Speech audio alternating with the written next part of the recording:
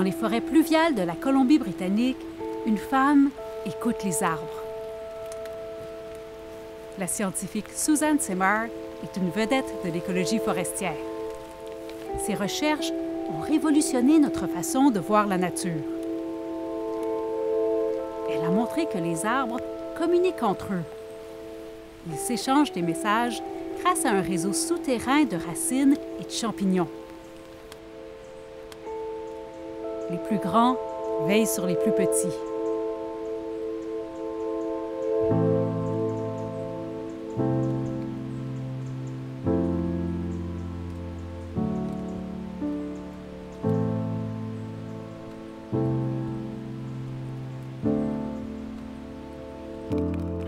En octobre dernier, nous sommes allés à la rencontre de Suzanne Simard à Port Renfrew, dans le sud de l'île de Vancouver.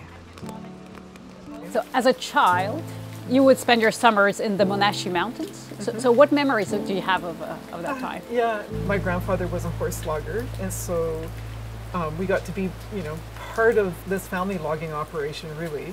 And so my great-grandfather, my grandfather, all my uncles were all horse loggers, and we got to kind of trail along and see the whole thing. So it was pretty exciting, and it was all we knew. So we only knew the bush. We called it the bush.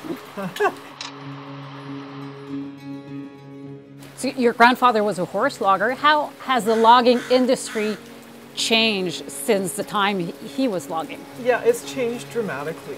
So imagine, like, when you're working with horses, and really these trees were huge. They're old growth trees, so they're like a meter or two in diameter. And to cut down an old tree like that with a crosscut saw or even the early chainsaws, it would take a day or two to cut down a tree. And so they didn't log a lot of trees in a summer, and it was what we call selective logging. So they would just take the ones that they could sell. Often they were the understory trees, the cedar poles, for making telephone poles at that time. Industrial logging, on the other hand, which is when I became a forester, is dramatically different. That's where they take everything. And when those plans were made, that was before climate change, that was before anybody worried about biodiversity.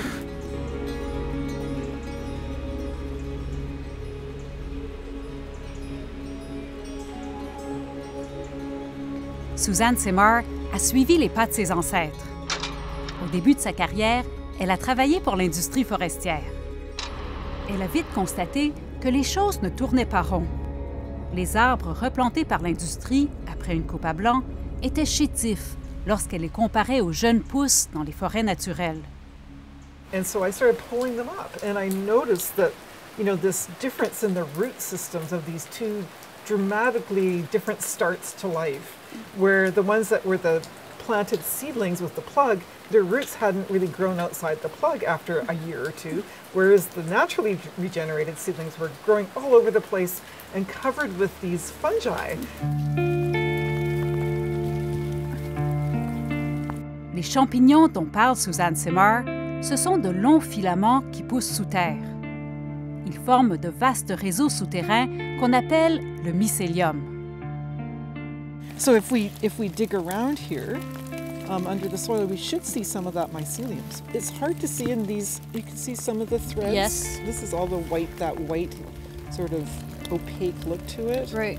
That's the mycelium. Okay. But in drier or high elevation forests, it actually looks like a spider web when it's below ground. You actually see this thick web.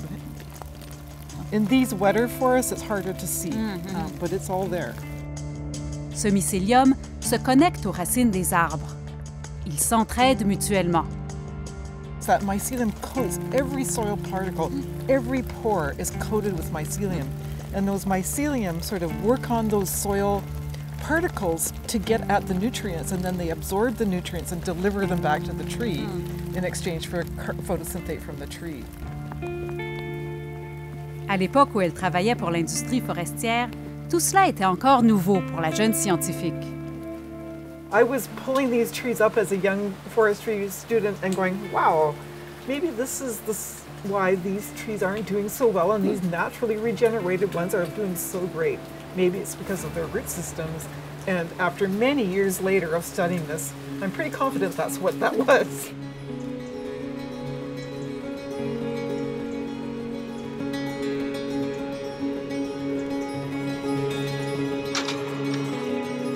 You wanted to deepen your understanding of the forest, so you went back to school, to university. What did you want to understand? I grew this experiment where I had paper birch, Douglas fir in these little plots. And so I labeled with isotopes the paper birch with one isotope, carbon-14, and the Douglas fir with another isotope, carbon-13, at the same time in these plastic bags that I injected, these isotopes, and then they breathed it in or they photosynthesized it in, created sugars, and then those isotopically labeled sugars went down into the roots and they transmitted back and forth between birch and fir. It was absolutely fascinating that it was moving back and forth. And so then I did this thing where I started shading Douglas fir more and more. And I did that because forestry practices at the time were thinking birch was this, and they still do, this evil tree, this competitor that was robbing the firs of light, and therefore, we're actively herbiciding them, cutting them down, hacking them away, just trying to get rid of them from our ecosystems as a competitor. And what I found is that the more birch shaded fir, this evil birch, the more carbon it sent to Douglas fir. And so it was not just a competitive thing, it was collaborating at the very same time. So you show that forests are social creatures. It shows they were social creatures, yes. So how did the industry react to that finding? There was a huge resistance because what I was saying is you need to keep these birches in these plantations, and that was, there was a whole industry set up to get rid of them. La chercheuse, qui était devenue professeure à l'Université de la Colombie-Britannique, n'a pas baissé les bras. What is it about these trees? They hug you. Come and stand here. Elle a poussé plus loin ses recherches sur les réseaux de communication entre les arbres. Is this a mother tree? This is a mother tree. How do you know? It's huge. It's huge. It's one of the biggest trees in the forest here. Suzanne Simard a découvert que les plus grands et les plus vieux arbres de la forêt protègent les plus jeunes. Elle les a baptisés arbres-mères. We've done several studies that show that Douglas fir recognizes its kin and sends more carbon to them, supports bigger mycorrhizal networks, they're more nutritious. So that's why we started calling these big old trees mother trees, is because we realized they really were nurturing, really mothering the forest to regenerate.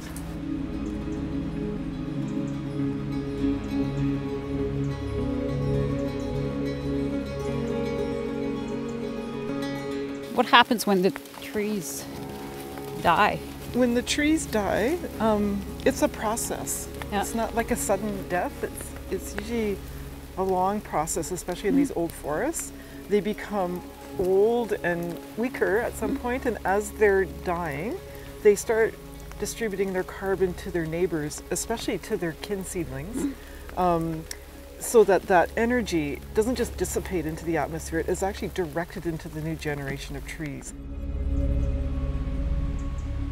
So how is the Mother Tree project going now? Have you finally gotten the recognition from the scientific community that you were looking for? So the Mother Tree project, the NSERC project, follows a climate gradient all the way from northern British Columbia to the border with the US, and it follows the distribution of Douglas fir. We have about 25 forests, and in all these different climatic regions from hot and dry to cold and wet. And within each one of those climatic regions, we're comparing different ways of saving mother trees and comparing that to clear cutting. So what's the solution? Should we keep clusters instead of clear cutting? Is that what you're finding? That's exactly it. So we've looked at leaving these clusters and we've found that regeneration is way better. And so really what happens is that when you take out the mother trees, the network really dismantles. The connections go way, way, way down because these big old trees are the most highly connected. Right? This one will be connected to all of the cedars around it. Okay. And if you take this one out, then its networks with these other cedars will collapse. Okay. En 2021, Suzanne Simard a publié un livre, Finding the Mother Tree. c'est rapidement devenu un best-seller.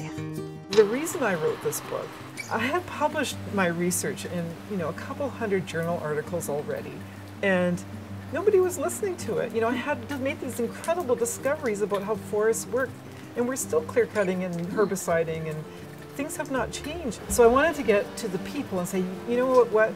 We need to decide about our forests. We need to decide if we want to keep them healthy. And so I wanted to write this book that everybody could read.